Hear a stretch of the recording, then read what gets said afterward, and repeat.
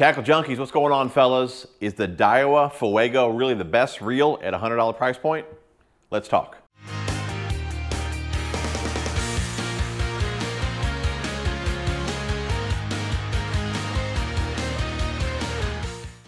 Okay guys, jumping into the review. Before we go into details, I've used this combo for spinnerbaits all season. I can't think of any other bait that I've tied on this combo. That's the Advantage Spinnerbait. Definitely check those out. Been using them all season. I'm definitely digging them. I know you guys will as well. Advantage Spinnerbaits. We got that on 15-pound Seaguar Senshi. It's a mono line, 6'3" Fuego on a 7-foot medium heavy fast action rod.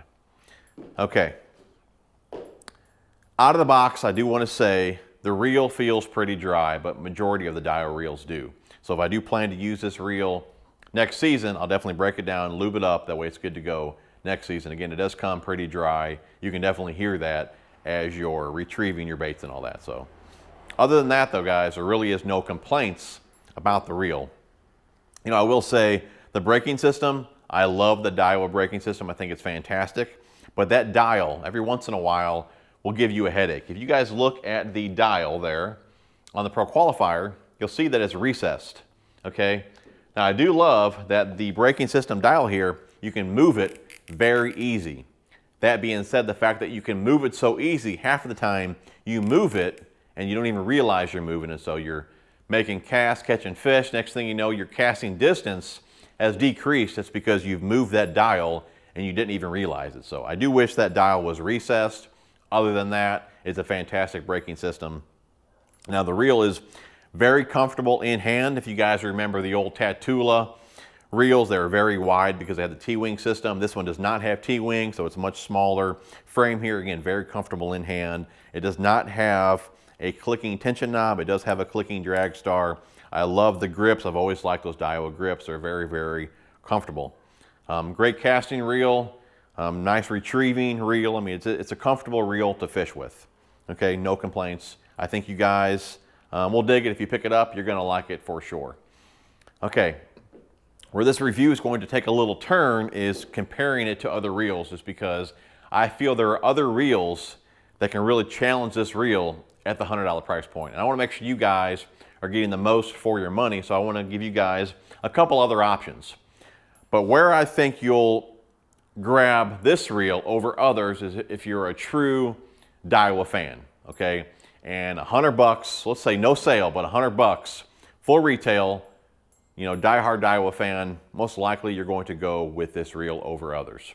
But again, if you want to branch out different brands and all that, I just feel there's other choices that you should know about. Now, that being said, if you guys are a Karl's Club member, and I'll link this down below, Karl's Club free 30-day trial, you can get the Fuego CT for like 80 bucks. So again, keep that in mind. But we're gonna go full retail, okay? So full retail, 100 bucks, Fuego CT, very, very nice reel. Okay, that being said, okay, you guys know that I've been using the Pro Qualifiers for years, okay? 7, 8, 9, 10 years, something like that. I've been using the Pro Qualifiers. I absolutely love them. I've always said I feel like this should be like a $200 reel, okay? Now, these are usually on sale during the classic sale for like 50 bucks. So keep that in mind. But full retail, $100 price point, I personally would get the Pro Qualifier over the Fuego CT. To me, it's just more comfortable in hand. It's more of a workhorse reel. I mean, I absolutely love the Pro Qualifier, okay?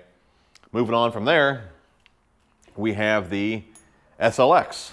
Again, another solid reel at the $100 price point. To me, it's more comfortable in hand compared to the CT. It's a better casting reel. To me, it's just a better overall reel compared to the Fuego CT. Now, here's another way I can put this to you guys. You know, I've used a lot of different reels. Sometimes I'll buy a second, third, maybe even a fourth of one particular reel. It just depends what I'm using it for, how it performs and all that. Like the Corrado DC. Okay, if you guys haven't seen that review, definitely check it out, but that's a fantastic skipping reel. So most likely I'll buy another one of those down the road just to have a backup skipping setup. Okay, with the Fuego, let's say I want another reel in that $100 price point, most likely I'm going to buy another SLX, maybe another Pro Qualifier, or the other issue I do believe with the Daiwa reels, it's going to be, as far as comparison goes, it's going to be the big brother to the Fuego there, and that's going to be the Tatula CT, okay? That's really where I feel this reel is going to fall short, being so close in price points to the CT here. I probably recommend this reel more than any other reel because it really is hard to beat at that price point, 130 bucks. So if you're gonna go full retail, 100 bucks Fuego, 130 Tatula CT, I'm picking Tatula all day long.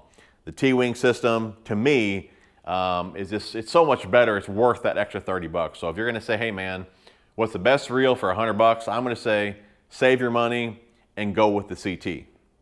Again, I think this is really going to be for the true Daiwa fans that want a Daiwa reel, but they're kind of fixed on that budget. You know, I think that's what I'm gonna tell you guys.